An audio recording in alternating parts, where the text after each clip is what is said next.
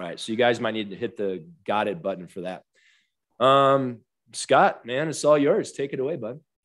All right. Well, again, thank you. And great to see everybody here. So always fun to talk to folks that are getting started on this journey really early. Yeah. So I guess starting the journey, if we're going to start the journey in high school, I worked 70, 80-hour weeks. So I would have school, I'd have 6 or 7 AP courses. I played 3 sports. I was on the football team, wrestling, and lacrosse. I was varsity in all 3 of those sports, I guess, in football and wrestling as a sophomore, and then all 3 in junior and senior year. And we had a good school. We had, state champions in football, state runner up in wrestling. We sucked in lacrosse. But, so we took these pretty seriously. And that was full, 3-4 hours a day on top of schoolwork. And I just got really efficient about managing my time during the entirety of high school. That was a big contrast to college, where I got into Vanderbilt was the best school I got into. I wanted to play a sport, but my parents kind of encouraged me, no, get into the best academic school that you can get into. We'll cover the cost and go there. And I kind of think that was not such a great decision for me.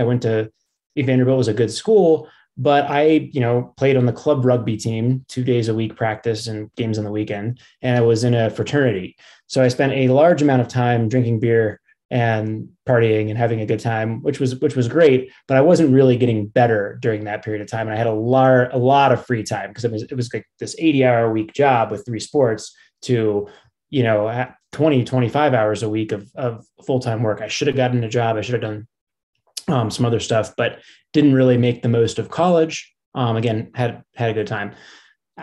In my junior year, I got an internship at Dish Network, and there was with 40 other students in that program. And we all moved out to Colorado, I guess for that summer, 2012, made a lot of friends, got the job offer from Dish Network in the first week or 2 of my senior year, and kind of had, great, I'm ready to go. I know all these people. I'm going to move out there. I love Colorado. Colorado's got good rugby, so I can play in a men's league. That was what I was thinking at the time. So in 2013, I started my job. I had maybe $3,000 to my name. I had this background of high achievement in high school, but didn't really maximize that potential in college. And I'm ready to hit the ground running with work. And I rapidly find out that there's just no ability to flex my mental muscles or my hustle muscles at work. There's no opportunity. There's no reward for taking on more.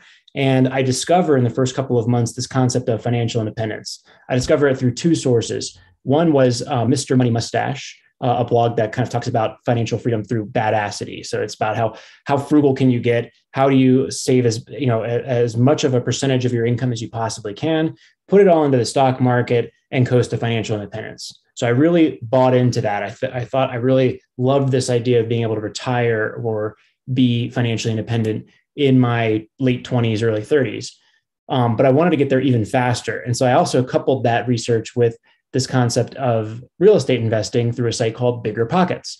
So I was a fan of both Bigger Pockets and Mr. Money Mustache in my first year as a financial analyst before the next parts of my journey begin. And this plan emerges where I'm going to save 20 grand this next year, and I'm going to use it to buy a duplex. I'm going to house hack. I'm going to live in one side and rent out the other. So over the course of late 2013 into 2014, I do that. I save, I drive for Uber. I read a bunch of books. I tried to start 2 businesses that fail. One was winter gloves for driving. One was winter tire rentals. Neither of those really gained much traction. But I'm able to save up that 20 grand by about July of 2014. And in that period, May, June, July 2014, I joined a mastermind group with local real estate investors. And by taking out those real estate investors to lunch one by one, I meet the founder of Bigger Pockets, a guy named Josh Dorkin. And I tell him how I'm a huge fan of his site, how I'm doing everything he said. I'm actually right here, that day, right now, I'm meeting a investor in a group, just like you told me to, and taking him out to lunch to get to know their story, because I want to get into this thing. He tells me to go away a few times. And a few weeks later, I interview for a job with Josh Dorkin, and I interview for a second job as a real estate agent. So I like to think that that was a big pivotal moment for me, is choosing between those jobs. It wasn't that close. I Bigger Pockets was offering me less salary and less upside, but I just knew something was special about Bigger Pockets. I was a big fan of it, and I could see the power it was having on people's lives. But I like to think that if I'd taken the agent job, that would have worked out pretty well too. There's a couple of guys there's a guy that I know that was in that same group who took the agent job and did very well over the next 4, 5, 6, 7, 8 years with that. So anyways, I joined Bigger Pockets in 2012. And then in July of 2012 and in November, I closed on my first duplex, which is a $240,000 property in Northeast Denver. Each side rented for about $1,100. Mortgage was $1,550. Had a roommate in my side. So I think we got $1,700 in rent and $1,550 in mortgage. Not living for free, but pretty close. And that was really like that 2014 really set the foundation for all of the next growth in my career. I started, my career with $3,000 to my name and no debt, very fortunately, and ended 2014 with a job at the startup that was fast growing in that first duplex. And over the next 6, 7 years, I took on more and more responsibility at Bigger Pockets, just kind of stuck my hand up for any and all opportunities or challenges that the company had. I wrote for the blog, and I began to get my name out there a little bit in terms of what I was doing and how I was trying to build wealth, and kind of rose up the ranks of director, vice president, president of Bigger Pockets. And in 2017, the founder, Josh Dorkin, stepped away from the business and for a variety of personal reasons, and named me president and said, "Hey, we're gonna go through a process here and bring in some new investors." And so in 2018, we transacted the company with a private equity group called McCarthy Capital. And that was the next kind of big, I think, career milestone for me is really, selling this company for tens of millions of dollars and bringing on some serious investors on this. And then in the last 4 years, I've been continuing to kind of just grow Bigger Pockets and grow my portfolio. So each and every year, I buy another property. Each and every month, I sweep whatever excess cash I have and put it into index funds. I'm an investor in Bigger Pockets, and I've now built up a portfolio of 10 to 12 units. I guess 10 units here in Denver. We're about to offer another 2 this week, I guess today. And then I have a stock portfolio, and then like I said, own Bigger Pockets. So how did I do there? That was 7 or 8 minutes. Yeah, I think you were under the gun. So good job. I have to comment on the comment you said, because I know that you love cheesy jokes as much as I do. You said the winter tire business didn't work out. It just didn't gain any traction. I had to be. That's right. Yeah. I had to be. All right. So I'm going to switch my view back to everybody here. So what we're going to do now is we have another 50 minutes with Scott. This is prime real estate time to ask an expert questions and get his ideas, thoughts, and his wisdom. So we're gonna do this a different way than what we normally have. I'm gonna go back and forth. If you have a question, digitally raise your hand. If you're on a laptop, you just hover over the bottom. On your phone, there's a way to do it. If you can't figure that out and you want to ask a question, you can put your question in the chat, and we'll kind of go there every third question or so. And if there's a question in the chat, we'll read that one. So I'm trying to see if there's any virtual hands up. I don't think I see any. Oh, now I do. So when I call your name, you can just ask your question. Remember to put your virtual hand down, and Scott will answer it to the best of his ability. And let's start with Aiden H. Good to see you, by the way, bud. Hi, it's good to see you too. But my only question is, I actually don't really know a lot about index funds. I was wondering if you could potentially describe them a little bit more to me. I don't really know a lot about them. Yeah. So I when I started investing, it was probably like junior year of college with a few $1,000s, right? And what I did is I got really into this idea of investment analysis, where I picked stocks. And I use this example all the time, but I picked a Chinese fruit juice company because, their market cap was $100 million and they had 120 million in cash and no debt. So how could they possibly be worth less than 100 million or 120 million? That was a no-brainer. Well, I didn't realize that Chinese companies lie about their financials, and everybody else in the market knows that except for me. And so I ended up losing money on this sure thing. And I tried this for multiple times going forward, because I was a big believer in hey, I was at least interested in the concept of picking stocks like Warren Buffett. And after I did more research and had a couple of losers, I kind of shifted my perspective. And I was like, you know what? I don't want to pick stocks and try to hit winners. I want to get an average return and keep it boring. So what I do now is I buy index funds. And now this answered your question. An index fund is essentially it buys all of the companies in a given index, right? So mine is one called the Vanguard. And it's called VOO is the ticker symbol, but it buys all of the large cap stocks in the S&P 500. So I match the return of the S&P 500 over a long period of time. And I own a little piece of each company. It's weighted average. So I own more of Google than I do of some, rinky-dink company at the bottom of that list. Oh, okay. That makes sense. Thank you. I really appreciate it. Yep. No get rich quick there, but you will get the average return over a long period of time. And I think it'll be, 8 to 10% over the next 30 years. And, average is good. It requires no effort. Thank you.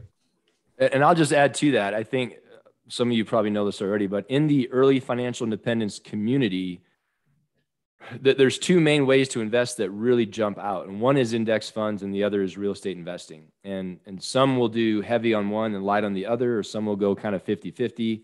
Some will go all in on real estate and zero index funds, or vice versa. And there is no right or wrong. But those are the two tried and true and trusted ways to build wealth over time. Real estate and index funds. Let's go to Daniel. Hey, Scott. Hello. Question on systems and processes as it comes to Bigger Pockets and leadership. So I feel like I've probably listened to every single episode of Bigger Pockets ever on all of the platforms. So I feel like I kind of know Bigger Pockets story and all that kind of stuff. And I know whenever you took leadership, like 2017, 2018, I know you've talked about having to I don't know if fire is the right word, but maybe like realign employees and just like structure to make sure y'all are accomplishing goals to move the company forward for investors and everything else. But if you could just talk about that process and what that was like, and just like the tough decisions you had to make and like how you made those in order to grow the company. I'm very fascinated on that. Yeah, I think, the word realign is probably the right word to describe that process. And there's actually now been two phases now where I think we've had to go through that as a business at Bigger Pockets. So the first, as you mentioned, was in 2018. So in late 2017, like November, December, Josh steps aside and is not coming into work anymore. And in February, I become president. So for 3 months, we're leaderless without Josh, and I'm sort of acting in that president role, but I'm not officially the president at that point. So I don't have the power to actually make changes to certain personnel. So in February of 2018, when I become president, I'm thinking, okay, we're going to bring in private equity investors, and I'm the president of the company, and I don't know what the heck these 12 people do to add value. I know what they do, but I don't know why that the company needs those roles in there. And so my thought was, well, if I don't know what they're doing, some private equity investor is definitely not going to know what they're doing, and they're all going to lose their jobs. So I was like, I need all the help I can get to move the business forward and put it in a position to be successful over the course of this year. So I went in and I said, I don't know what you do, but you're now on this task. You're now on this task. You're now on that task. You're now on that task. I think a more seasoned CEO would have said, no, here's the structure we're going to put in place. And I'm going to remove these positions and bring in new team members to meet to do these new jobs. But at the time, that was not my orientation. And I thought it'd be much more productive to try to save jobs and keep these folks on board. Half of those people did not like what I was asking them to do as what I was enforcing and saying you are now doing, and they left the business. And the other half went on and embraced the new roles, and I think thrived in that. And over the course of the year, that proved to be very successful. That realignment, we began to immediately see lots of parts of our business getting paid the attention that they needed and beginning to grow. Fast forward 2 years to 2020. And we're running into another set of problems that are very similar in some ways. My management philosophy up till that point in time was, this is a team where everyone's on the same page, or everyone's on the same side here. I'm going to grow the business and make sure that nobody is left behind.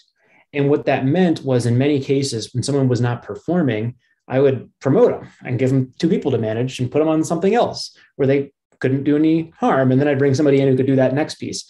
And this cascaded into a very weird looking org chart that didn't make a lot of sense, with some people that I think were, I think maybe in some cases we had done, we had over promoted or, put people in positions where they weren't able to be successful. And so I just completely started over with a blank sheet of paper. And I said, how does this business work? How should I structure it at the leadership team level to make this a healthy environment that can be successful for our users, you guys, over a very long period of time? And so I said, okay, the structure there is we have 4 business lines. We have a media business with our podcast and YouTube channel. We have a book publishing business where we sell books. We have a subscription business with our pro membership. And we have a marketplace business where we connect our users with agents and lenders, property managers, so on and so forth. Each one of those businesses is going to have a general manager that manages that business line. And then we also have supporting functions of finance, technology, HR, and marketing, right? And so we have a leader in each one of those spots, and then we're going to structure the business around that and realign the business around that. And so I brought in almost an entirely new leadership team in late 2020 and early 2021. And that has completely transformed the business and the way we operate, to have those folks in. And we've kind of seen the next, huge surge in growth. And I think we're producing better content in a lot of ways than ever across most of our channels. So how's that to answer your question? Yeah, no, awesome. That's really cool and really inspiring too, as we grow in real estate, whatever, and building out teams and how you put that together. So thanks, Scott. Yeah, the big learning curve is if you could start with the right structure in place, then you're going to be way better off. However, it might take you 3 years to actually figure out what the right structure is. So I don't know if I could have started with that right structure, I would have, 3-4 years ago, but I don't think I could have put it together until I had more experience. Yeah, I think I'll add a little bit too. Almost everybody on this call is familiar with Bigger Pockets, or if not intimately familiar with Bigger Pockets as a member and listening to the podcasts and the YouTubes and the social media. And I think every time I hear Scott talk about Bigger Pockets, it's always fun to get that inside glimpse into a company that I know and love and what's kind of going on the inside. How many employees now, Scott? We have about 60 employees. 60? Yeah. Yeah. Awesome. Let's go to Ben. Ben Carver, good to see you, man. What's your question? Hey, Scott. Hello. Thanks for being here. Yeah, I'm happy to be here. This is great. Absolutely. I love your book. I share it with all my friends. Made my wife read it. So good stuff. So I was just wondering what general advice you'd have for someone who's looking to start house hacking in the Denver, Colorado area. I'm actually living in Texas, but I'm really passionate about Colorado, looking about moving up there in about a year when I graduate college. And it's obviously a lot more expensive up there than, it was 10 years ago. And obviously the housing market is crazy. I don't know if you have any general advice for that, but. Yeah, I think, zooming way out, renting is more expensive than house hacking, and buying a home is more expensive than house hacking. So regardless of how difficult and expensive housing is becoming, house hacking is always going to be your cheapest and perhaps lowest risk option if you buy the fact that low risk is the over the next 5 to 10 years, rents are more likely to go up than down, and prices are more likely to go up than down over a 5-10 year period as well. That gives you your kind of, to me, that's always a lower risk option than being on the other side of the equation there.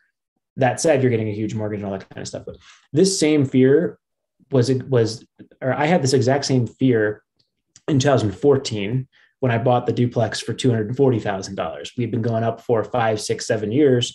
Prices were at all-time highs or approaching them. And it was a crazy market at that point. Obviously, it's now 8 years later, and that has been true every year from a scary standpoint. I think that so from at the highest level, the broad advice is, I think it's the right strategy. I don't think there's another reasonable path you can take in the first couple of years to have a chance to build wealth and to subsidize or cut the housing expense, which is the largest expense in your life. So I think it's still something to look into.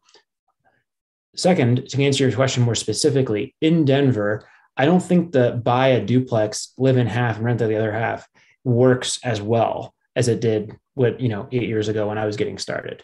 So I think that people are getting more creative here. And there are two primary tactics that I think are the ones that are getting the best ROI right now. One is rent by the room. So if you can buy a 3, 4, 5 bedroom house and rent out each room, you're going to get more cash flow and you're going to be able to manage that more easily in the first couple of years. Obvious trade-off is you're going to have 3, 4 roommates if you're going to do that. And the second one is Airbnb. In Denver proper, Airbnb is, you're not allowed to Airbnb your property unless you are the owner occupant, which means that if you are the owner, if you're one of the people who is willing to owner occupy an Airbnb at your place, you have a huge competitive advantage because you don't have that much competition from investors that are doing it professionally. So you can get a tremendous amount more ROI. One specific tactic that seems to be a hot one right now, or the best that I've heard recently, was you buy a house in Denver with an ADU, live in the ADU, rent out the main part of the house. And when you're done, you convert it into a medium-term rental, which is 30 days or longer, because it's already fully furnished from the short-term rental that you were doing while you live in it. So that's the way I would that's the first thought I would put into your head. As you do more research, perhaps other options will come to light. Thank you very much. That last one was really creative. I like that. Yeah. So that I can't take credit for that. Somebody else talked about that recently, and I'm just regurgitating it. But that'd be where I'd start. Thanks. Medium-term rentals are becoming a thing now.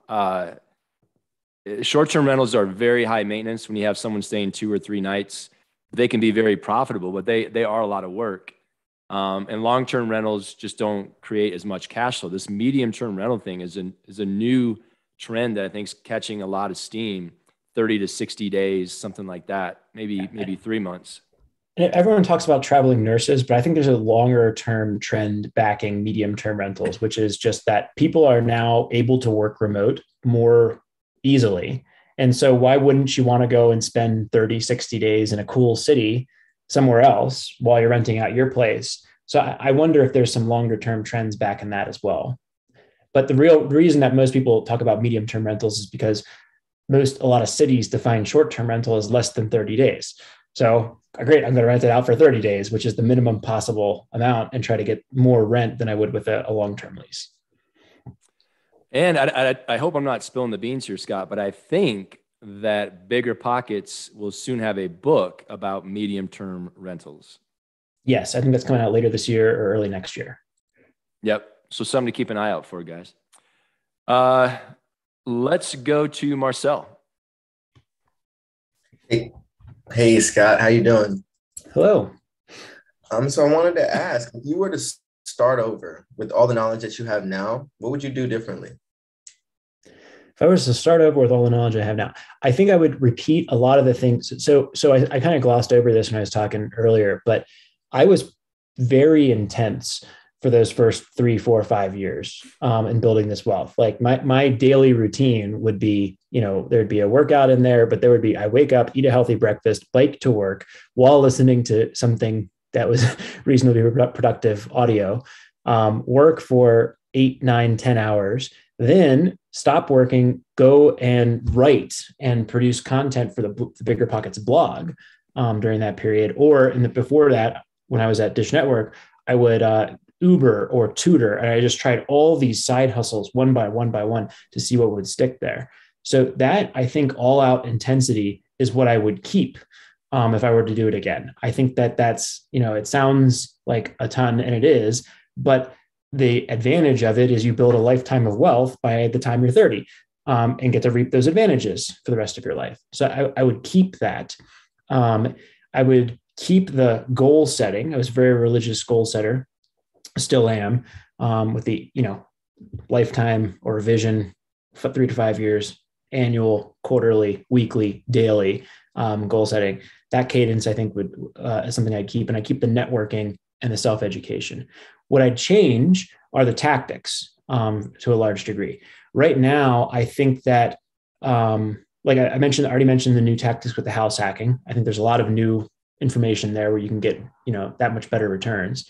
And I think that I would concentrate my search on what I perceive to be the biggest asset class opportunity right now, which is, I think that baby boomers, this is very specific, so you're going to get a very specific out there answer, but I think baby boomers are retiring at huge rates right now. And tons of them have businesses, small businesses that are poorly run, mismanaged, have been in operation for 20, 25, 30 years, and can be improved. And a great example of this might be like a janitorial business, right? Like my janitor, great guy, but like they don't have any systems. They're sending me a fax, which I have to use some technology to receive there. I think that there's a ton of like incentive. Like I got like all this like incentive stuff. Like they're like, we pay our guys hourly, but then they go really slow. We pay them by the job, then they do a really fast job and it's terrible, and they're in and out. And so how do you solve, like, I think there's a creative entrepreneurial opportunity to solve problems in these small businesses for go-getter young folks that are able to save up the cash to buy them, because these guys have no one to sell them to. The other attractive thing is the price in these businesses. People are selling these businesses for 1 times cash flow. So that'd be like you're buying a rental property that produces 100% cash, like, a $400,000 rental property that produces $400,000 in cash per year, right? So I think that a creative person could spend a year or two in prep and figure out which opportunities in these usually services-based businesses that boomers are selling. And you think that if you could aggregate a couple of those businesses, buy one, manage it for a year or two, buy 1, 2, 3 more. Now you've got a business that's not generating $100,000 in cash flow, but maybe generating 800,000 or $1 million. Now you could sell that business for 3, 4, 5, 6 times cash flow. And you're getting that really nice multiple arbitrage. So that would be where I would be looking right now if I was starting over. I like to joke that if I ever get fired, I hope I won't get fired. I don't think I'll get fired. They were doing really well. But that would be, I would, take 6 months, play a lot of video games, try out that Elden Ring. I think that just came out.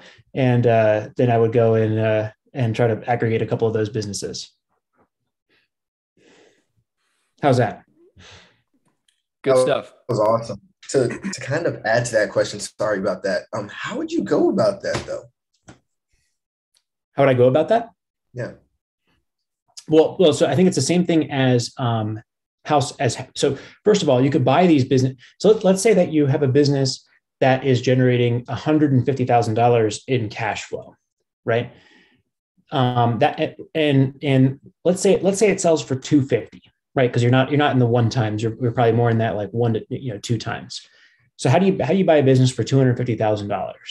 Well, if you have this is where seller financing and small business loans come in, right? So you could buy this business with $50,000, $60,000, $75,000, right? That's not nothing. That's a few years of saving, and you will need business experience of some sort to be able to pull that off. But it's not out of reach entirely for a lot of folks. So I think, and sometimes these businesses also come with real estate, which you can also leverage against separately or as part of that same deal. So I would think about getting to that $50,000 to $100,000 range, having some kind of generalized business experience, and then figuring out how to transact on that business from there, using a combination of seller financing, cash down, and then small business loan. And Scott, there's a website, I think, I don't know how awesome it is, but that has small businesses for sale. Do you know what that is? I think it's called Buy Biz Sell. They make it hard. It's like a listings thing there, but yeah, you can browse those. And then, contacting a couple of local business brokers. This is not like, hey, I have this idea and I'm going to go buy one in the next 3 months, right? Especially not if you're early in your career. But this is definitely something within a year or two that a go-getter could figure out how to get into to some degree. And you can go on Buy Biz Sell, look at some of those to see if I'm crazy or not, and go look at some of those businesses. They have them across all these different types of services, and websites and all that kind of stuff. But Buy Biz Sell will have those. And then what you also want to look at is the business brokers in there. And some of them may not give you the time of day if you're 2 years away from buying a business, but some might. And so if you could talk to a couple of business brokers, these would be folks that might be able to help kind of guide your path to some degree. Perfect. All right, let's go on to Adrian. What's your question? Hey, Scott. Hello. With your knowledge of real estate and business, little background knowledge, I run a small lawn care and landscaping company, and then Christmas lights installation company. I will buy property this year, either a multifamily or a single family. If I'd go multifamily, it would be with a partner, and it would be between 400 to 500K. Simply just because I still want to have cash to grow the business, because I still want to grow the business, but I also want to get into real estate. And so multifamily with a partner or single family down the road. It's like 2-3 houses over, and it has a big metal building there. So I would use the metal building to run the lawn care company and the Christmas lights out of. And then I would use a single family house to house hack, as well as, use it as storage and all the everything that I would need for the company. And then it's really close to a very busy stop sign, which going from the high school, you have to pass that stop sign. Everybody gets stuck there. And it'd be a really good spot to put up a big old marketing sign, because people like to take my sign, so they can't take that sign. I'm thinking, which one would be smarter, going multifamily with a partner or single family with by myself running the company out of it? As far as long term, which one should I do? Which one makes more money, multifamily or the single family running the company? Well, you have to get into the bunch of specifics there. So I'll leave the specifics to you on that and just kind of zoom out to the framework level. I invest in multifamily, and my belief is that, once I've bought the place, put in the rehab, and then I just park it, right? So maybe I can add value if I buy at a low price. Maybe I can add value with my rehab to some degree. But at the end of the day, my philosophy on multifamily is I'm not getting rich through multifamily. Mm-hmm. I'm making my money through my job at Bigger Pockets, right? And my basic level of spend less, earn more at this, and invest the difference. So really, I'm looking at multifamily as a place to park my money over the long term. I have a good property in a good location, and I sit on it for 10, 20, 30 years. So far, it's been 8, but that's the plan, is to sit on it for 20, 30 years and repeat once every year, once every 18 months, once every 2 years or so with that. So I anticipate something in the ballpark of 15 to 20% returns on multifamily once I have completed the initial buy and rehab, right? So there can be different returns if you get a good deal or whatever. That's great. Nope. I think that's a great move. And I do it personally. I think it's something that will build wealth over a long period of time. If you have another use for the cash you think is going to turbocharge your business and is going to drive more returns, especially in the first couple of years, that probably speaks like it would be more advantageous than just parking your money in a multifamily property over the next couple of years. Again, I don't know how to answer with any more specifics because I don't have any more specifics in your situation, but that's how I think about it. The multifamily would still be a house hack, and it would be with a partner. So he's the one that would bring the money down. So I would still be able to keep majority of my money, I wouldn't have to put the 3.5 to 5% down. I would just have to bring the deal, the hustle, and then live in it. So either way, I would still be able to, I don't know. I'm gonna have to go back and forth with it. But whatever you just said, what you just said, I have the notes on it and I appreciate it. So thank you. Sounds like you're either heads you win, tails you win. I was going to say the same thing. I think those are all great options. It's good to have options, and it's good to be. I think Adrian's 20 years old. I mean, like when I was 20, none of this was even remotely in my mindset. Great question, Adrian. Let's go to Daniel. You got another one? Yeah, Scott. How do you approach lifestyle increase? So the idea is to get on the other side of the financial independence equation here, right? Where your assets generate more return than your lifestyle costs. So I got to that point 3-4 years ago. And now, after 7 years of house hacking, I live in a nice apartment, right? It's 2,400 square feet. It's got, 2.5 bathrooms, so 3 toilets, which is the most, I've ever had by 2 in that unit. So it's, I spend the money that I'm generating with my assets to some degree to cover an inflating lifestyle cost, right? That's not, you always got to be careful about that. But the idea is that once you get on the other side of that and your passive cash flow is more than your lifestyle expenses, you can start to spend more as that pile grows and that passive cash flow grow. So I will just stay in that situation forever. And then the fact that I earn a job or I earn money from my job is just gravy, right? That's just all piled up income on top of the passive income that I can continue to pile onto my asset base over there, right? So that's how I think about the lifestyle inflation. The point is to spend more money. So hopefully, over the next 10, 20, 30 years, my net worth will continue to grow substantially. And that will allow me to conservatively spend large amounts of money on my lifestyle if I so choose, or just reapply it to investments. Very cool. Thank you. Absolutely. All right, let's go to Aiden. I think you must have another question. Yes. I have one question.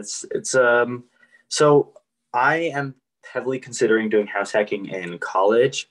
And I was wondering whether you think, because I have typically 2 schools in mind that I like to go to, but one school has a better business school, but is it's more expensive to house hack there, while one school has a worse business school, or like it's not as good, but it's cheaper to house hack there. So I was wondering, which one do you think would be, on your opinion, a better decision?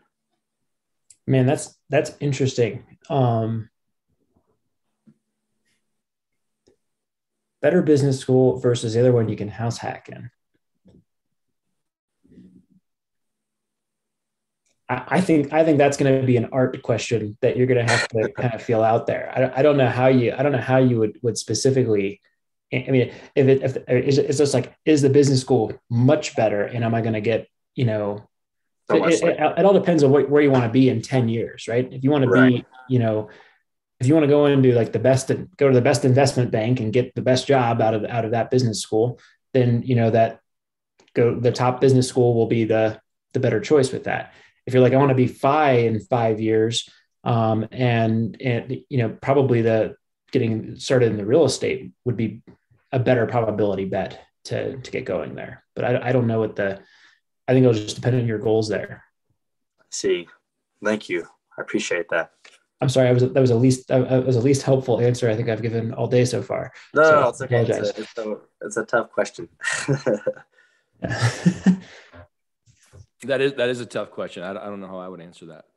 All right, Adrian and Aiden, your hands are up, but I think that might be from your previous question. I know there's got to be some more people out there with questions, though.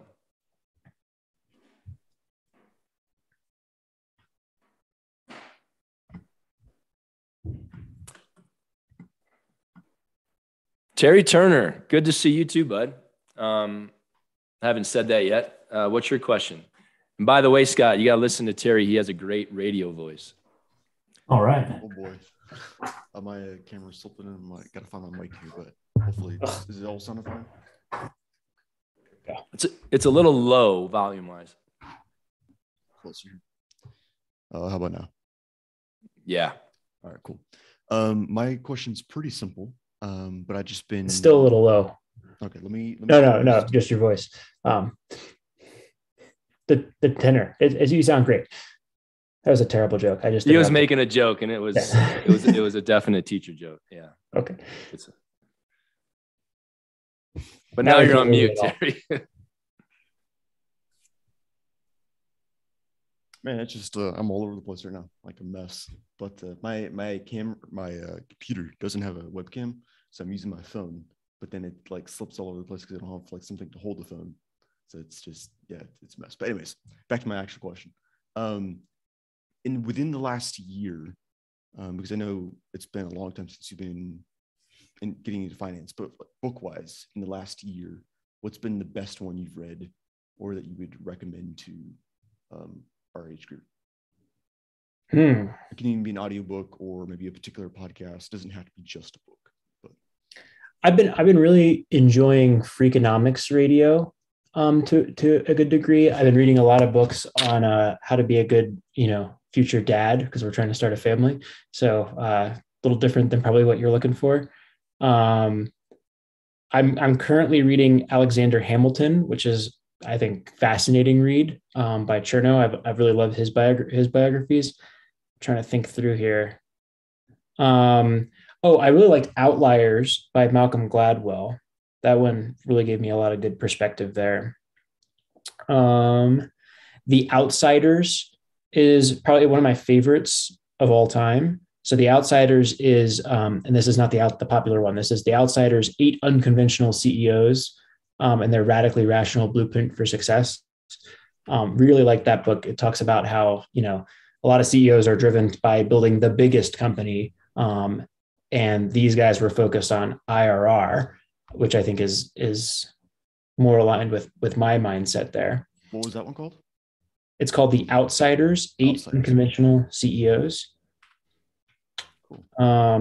I'd say Outliers, Freakonomics, and that book are probably the 3 that I've read in the last year that have been most interesting. Sweet. Appreciate it. Yeah, absolutely. What are you reading? I just finished Dan's book, First to a Million. Nice. And then I picked up, it's right here. One second. Anybody else have any good book recommendations? I'm up 5 Gears. How to be present and productive when there's never enough time. I got my headphones back on so I can hear you. Okay, I'm back. A book called 5 Gears. My mom gave it to me to check it out. So nice. Well, I'll check that one out. You should read. I think it's called Into the Wild. I haven't heard of that one. It's about that guy named Chris McCandless who, 1992, walked to Alaska. After he was a really successful guy, he just wanted to live life, so he hitchhiked all the way there. And it's interesting. Sorry, hot topic. No, I think it's great. If anyone else has more books, I'd love to just pop them in the chat here.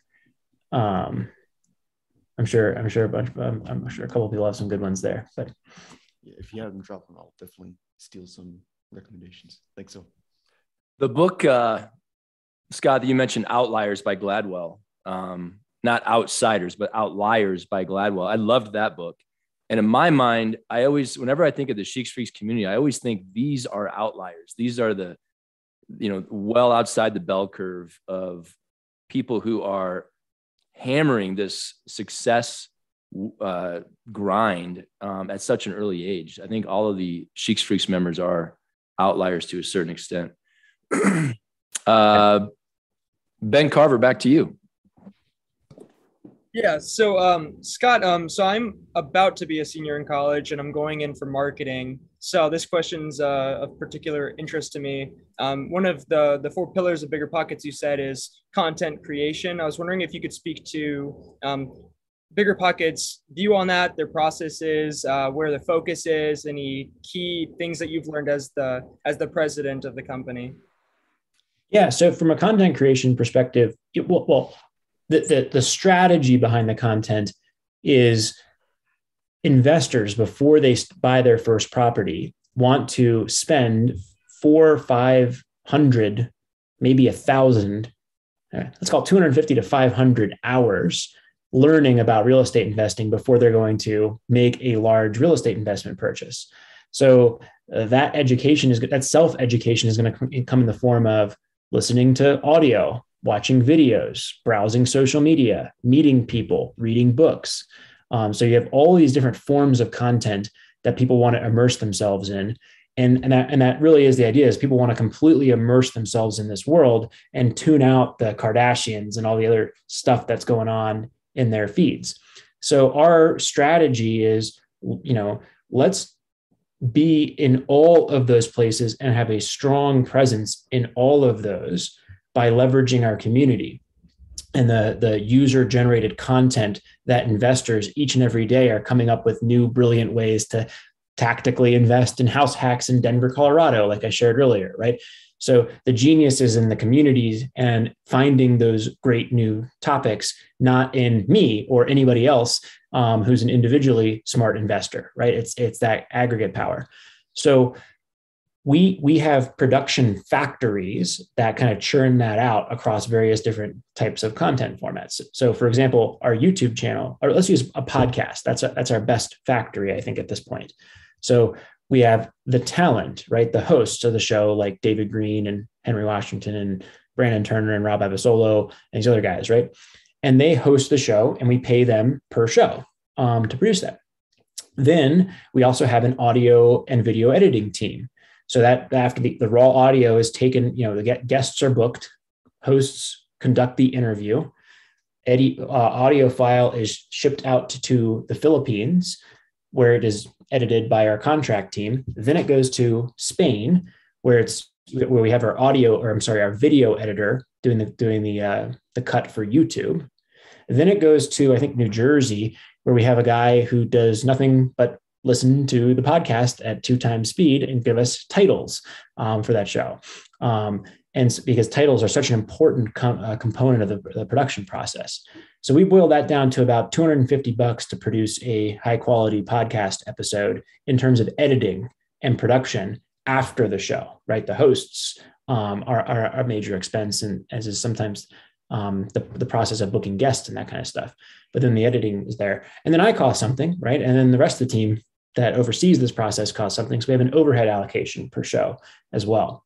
So you're able to boil that down and say, okay, the show has to get a certain amount of downloads or listens or ratings, depending on what industry you're in, to justify that production cost, right? So let's say that we get 10,000 downloads, right? 10,000 downloads translates to about $1,000 in advertising revenue, right? We have 4 ads, and each ad usually charges $25 per 1,000 downloads, right? So we're able to get to this, 4 times 25 is $100 per 1,000 downloads is $100 per 1,000 downloads. That's $1,000 per 10,000 downloads, right? And that is kind of around where we think the break-even point is if a podcast can get to 10,000 downloads per episode or more.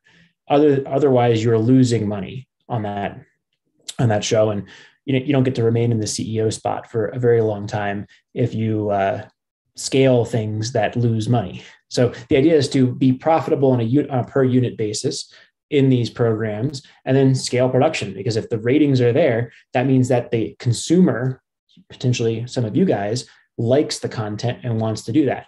And so that's the number one goal is, why do we do a podcast? To be listened to. But we have to also stabilize that with, juxtapose that with the fact that we have to get to enough ratings on each individual piece of content in order to justify the cost to produce it, to scale it up. So each of our business lines has a factory similar to that, that we're building or in progress building. So YouTube content would be similar. Our book publishing business has a much longer cycle time than, we can get a podcast out in a day or two, but the book publishing business takes about a year, and we go from there. That makes total sense. Thank you. Absolutely. Great question, Ben. Hey, I have a bone to pick with all of you. None of you reminded me about the screenshot, but I just remembered. So before we get to Marcel's question, I'm going to count 3, 2, 1, and then we're all going to smile, wave. You can take a screenshot picture, and then we'll all do our very best to share this amazing meeting on social media, tagging Scott Trench, Bigger Pockets, all that good stuff. I'm trying to find Scott on my screen here. I just lost him. Oh, there he is. Got it. All right. So let me get ready for my screenshot here. All right. 3, 2, 1, and got it. All right. Marcel, what's your question? So I wanted to dive a little bit deeper into this creating businesses thing. So let's say you're 20 years old and you're doing things on your own. Like for me, I have a wholesaling business, and that's what I do right now. And I'm also a real estate agent here in South Carolina. I wanted to ask you, how would you kind of go about building that business experience, right, to be able to go buy these businesses and turn them around? Well, right now you're building a business, right? Yes. So, I think, by virtue of doing that, you're probably, getting started on it. You probably don't have any employees. Do you have any employees? Cold caller. Yeah. Okay. So you have one employee, one at least per person you manage to some degree. Yes. Great. So I think that's a great start. I think the three biggest things you can do are, one, build up your capital, right? Because no one's going to care about your business experience if you can buy the business, right? And you're the highest bidder to some degree. They will care to some, but and you should care about that. But there's no substitute for having some liquidity and some capital to put into a potential acquisition.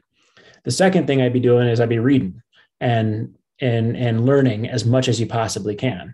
Invest that 500 to 1,000 hours. It's probably, if it's 250 to 500 to get into real estate, it's probably 500 to 1,000 to get into this category. I'm making that up because I don't know, but I would guess that would be where I'd be. And then the third part, I think, would be networking, right? Can you meet some of these business brokers and business owners and begin forming relationships and just share that that's your goal? You might meet somebody who's 65 and has had their business for 30 years or 35 years and doesn't know who they're going to sell it to and isn't going to sell it in the next 2 or 3 years, but they watch you building your business and doing what you're doing and know that that's your goal. You may find yourself getting approached in 1, 2, 3, 4 years by these folks to be the potential buyer to some degree. So I think it's that education, capital, networking. Any specific books? I think if you could start with the business classics like the E-Myth. What is the Michael Gerber book that I'm blanking on right now? The Lean Startup, the E-Myth. Just crush those. I remember I read those. I read all of the sales books by like Bob Berg and like these other sales books out there, Zig Ziglar. Start cruising through those different types of business books and do it in the context of building your business, right? Just by building your business and getting it to the next level, I think you will learn more about that. So how's that? Helpful? Very. Thank you. Okay. All right, Scott, I got one question for you. Then I think we'll wrap up after that. For the young members here, they already have some pretty seriously focused mindsets. But what would be some advice you would give to a young person who is trying to develop the right mindset for entrepreneurship, for real estate investing, for early financial independence? I think it's this willingness or this relentlessness to optimize your time, right? You should either be making the most of your time. For most of you guys, I would imagine you're single and just kind of getting started, or at least not married, and getting started in your careers. Don't have a lot of other things. Like all time should be spent figuring out how to move to the next spot, or it should be spent enjoying yourself and going on a trip or seeing friends or building relationships to some degree. So if you can say, how am I going to avoid wasting time? I'm either enjoying it or I'm using it to something productive. If you can be relentless about that and optimize around that, I think that'll be the right mentality for the next couple of years. There's a time and place to relax, but I think it's on the other side of the few $100,000 in private personal net worth and a few $1,000s in passive cash flow when you're over that hump, because it'll be so much harder to get on the other side of that hump after you have settled into a family and career in 5, 6, 7 years. But I think that relentlessness would be the thing there. Do it all. Read, network, set the goals, hustle, save, earn more, do the side hustles, do it all, or do something that you love with your free time with it. But don't let those hours get slipped by with Netflix or YouTube or whatever in the evenings and the mornings and weekends. Good advice. Hey everyone, that was quick. That went by really fast. We're at the end of our time. It's 6:30 here in Denver where Scott and I are at. And so we're going to wrap it up here. Scott, thanks so much for joining us again on the Sheeks Freaks community, our Mastermind Sunday night group. Very much appreciate it. I got one more question in there, by the way. So, which is a funny one. Who's the most famous person I've met in the last year? So good question. We've got the president of the Kansas City Fed. His name is Tom Honig. He was the only Federal Reserve president who voted against all of the money printing we've done over the last 10 years, quantitative easing 10 years ago. That was the most interesting person, although he's probably not that famous. Most famous is probably just the financial folks that we have all the time, like J.L. Collins or Ramit Sethi that we've had on the show. I'll go with that. Yeah. I just want to give Scott just some props here. He volunteers his time to be on this meeting, has done it a few times in the past, but he also comes into my classroom and talks to students, a couple of which who are on this call right now.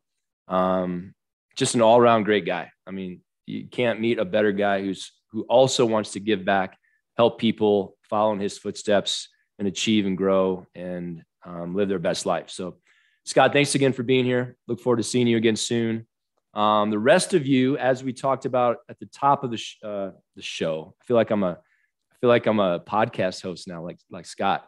At the top of the meeting, it is time to re-engage, and I'll see you here next week. We have a guest. I mentioned Will Brown will be here. I'll tell you more about him in the community and through some emails. But this is the kind of group we should be having every week, 20 plus people. There's good stuff going on. So if you have any questions, concerns, just contact me, DM me, email me, text me, whatever you want to do. And I hope to see you all next week. Until then, go out there and get your freak on. Scott, yeah. I got one parting thing here. One of the reasons why I'm so interested in what Mr. Dan or Mr. Sheeks, depending on your relationship to him, is why I'm so interested in this is because if you help people become financially free early in life, these are the people who are going to change society, right? And have some sort of major impact on the world in some degree. I will not be able to predict it with this, but I know that if you guys achieve financial independence by 25, 26, 27, 30, that there's going to be some sort of impact you're going to have on your local community, on a nonprofit, in politics. You're going to invent something like that is going to happen. If you help relentless people not have to work for money anymore at an early age. So that's what inspires me and gets me going. And multiply that effect by all of you guys and as many thousands of people as you can impact.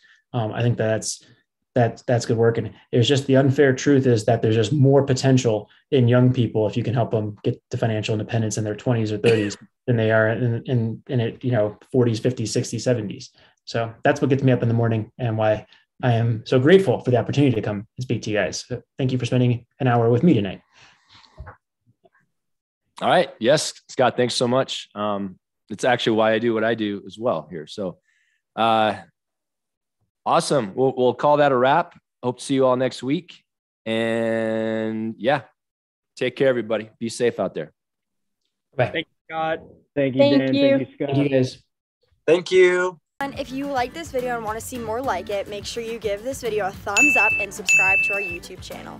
You should also go check out our website and Instagram, which are both linked below this video. Thanks again for watching. Now go and get your freak on.